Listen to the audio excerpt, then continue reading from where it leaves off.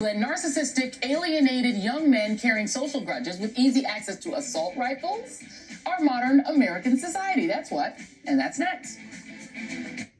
Wait, what? Easy access to guns. There's also...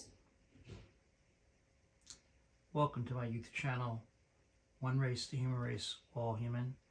Today is Thursday, July 7th, 2022. Blue lives matter. All human lives on this earth matter. That includes black lives. We need to make sure that we bring back the assault weapons ban from 2004, which the Republican Party allowed to expire. There's no reason for AR-15s being on the streets of America. We don't need weapons of mass destruction on our streets. In 2015, Dylan Roof killed 9 black parishioners at an historic Charleston church, leaving behind a white supremacist manifesto proclaiming that, quote, someone has to have the bravery to take it to the real world, and I guess that has to be me. I have no choice, unquote.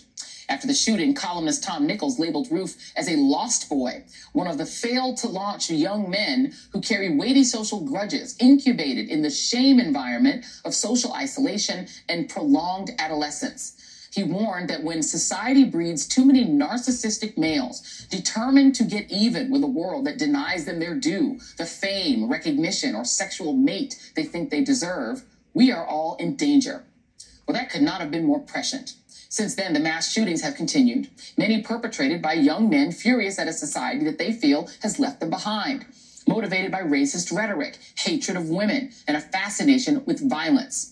And while we still don't know the motive for the Highland Park shooting, it is not at all surprising that the 21-year-old gunman was steeped in some of that rhetoric, leaving behind an online trail full of violent imagery and tributes to past mass shootings. I'm joined now by Tom Nichols, contributing writer at The Atlantic. And Tom, you know, I read an old piece that you wrote years ago, that piece that you're talking about that we were just discussing, where I said, wow, that is so prescient. It was almost like prophecy. And that is what I said to you.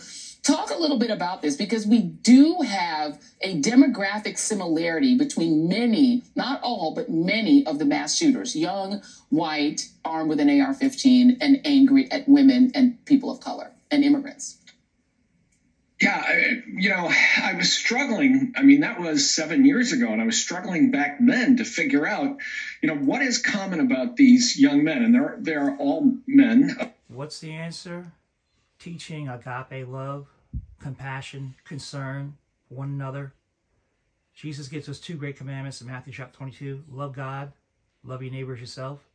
In Luke chapter 10, it gives us who's our neighbor in the Good Samaritan parable. Any person in need. All people on this planet have a right to life, liberty, pursuit of happiness. Everyone is equal. Everyone is wonderful. And we must teach self-esteem, the oneness of all humanity. It doesn't matter your skin color or stupid things like that. It's the quality of life for everyone. It's America. Everyone has a right to life, liberty, pursuit of happiness. Everyone in the entire world. Blue lives matter. All human life on this earth matters. That includes black lives matter. Let's get rid of assault weapons. Let's protect our police, protect our citizens. Think about all those widows, all those people who lost their lives. It's America. Life, liberty, pursuit of happiness. That's what it's all about. The oneness of all human beings. Thank you for my YouTube channel, One Race, Human Race, All Human.